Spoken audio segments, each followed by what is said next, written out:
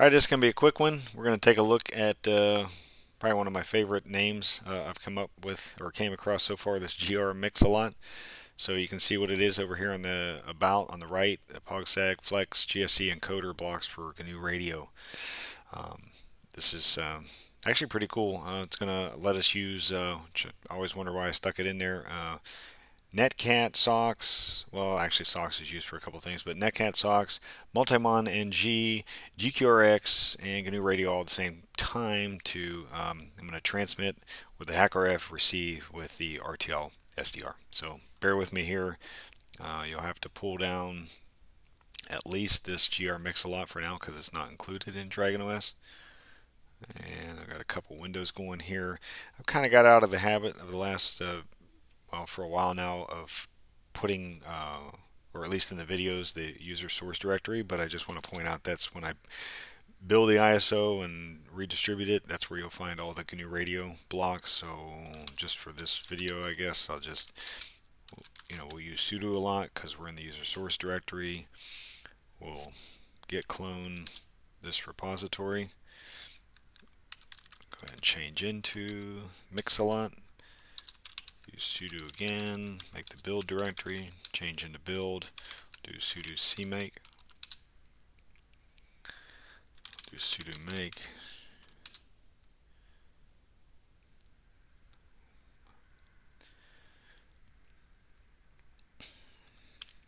build that, and then we'll do sudo make install, and then sudo ld config. Alright, and then we'll change up a directory and look in the examples folder. And let's see, we're going to use GNU Radio Companion, and we're going to open up the one with the HackRF.grc.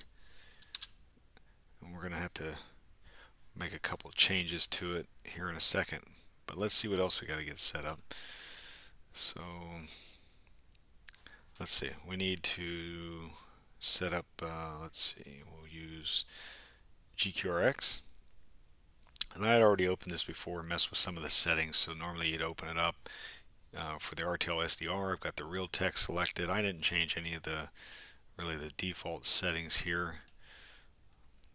Okay, I did a mode of narrow FM and a filter width of about this 12.2K. Seems to work. I open up tools, take a look at remote control settings. I just changed the port to 7355, and I'll show why here in a second. I mean, you could have left it the default and then changed this other command. Allowed host, I clicked add and added a local host entry here, and then just clicked OK. And then I make sure I hit UDP down here.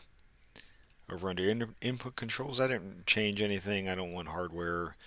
AGC on, LNA is fine. So, all right, let's see. So that should set up that. And we can even take a look. So let's see, frequency 158, 158.7. We'll take a look at something real here. 158.7. Turn up the audio a little bit. We'll leave it sit here for a second while I'm taking a look at something. 158.7.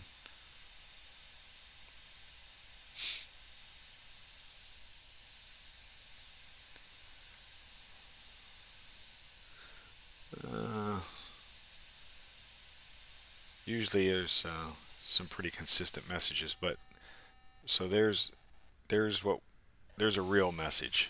But we didn't decode it because I didn't run this command over here, which I'm going to copy and paste in the description. You can see where we're going to use Netcat, we're going to use socks, we got Multimon-NG, and then we loaded the decoders for the baud rate 512, 1200, and 2400. So if I've got this running now, and we see another spike over there, most likely it'll get decoded.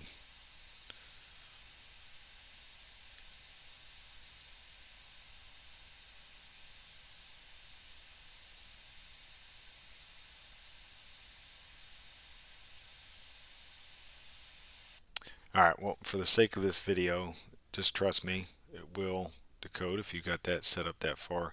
But we're going to make our own. So let's see. And obviously,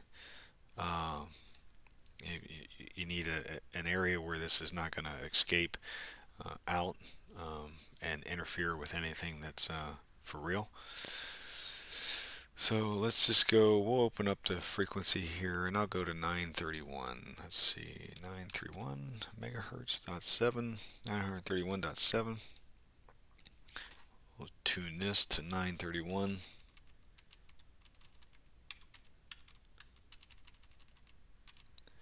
.7. There's nothing there. Let's see. So,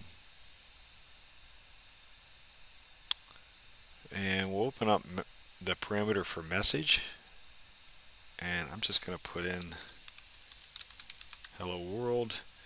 We'll change the type to string. Hit apply. OK.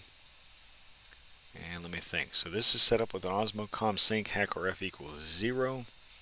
HackRF is plugged in, and the RTL is over here, of course. So let's go ahead, try this out. Save it to our desktop here and execute. There we go. So GNU Radio. Transmitted out of the HackRF. We've got Netcat, SOCS, and Multimon-NG going, and then of course the GQRX is what's allowing us to tune to the frequency, UDP, and then it all works together. And there you go. So you can see what other demodulators are available in Multimon-NG. But I figure, you know, these tools are in there, so might as well combine them all and show how they can all work together. Alright, I'll be kind of messing with this a little more, and then I'll probably just include all this eventually in the next release to DragonOS. Thank you.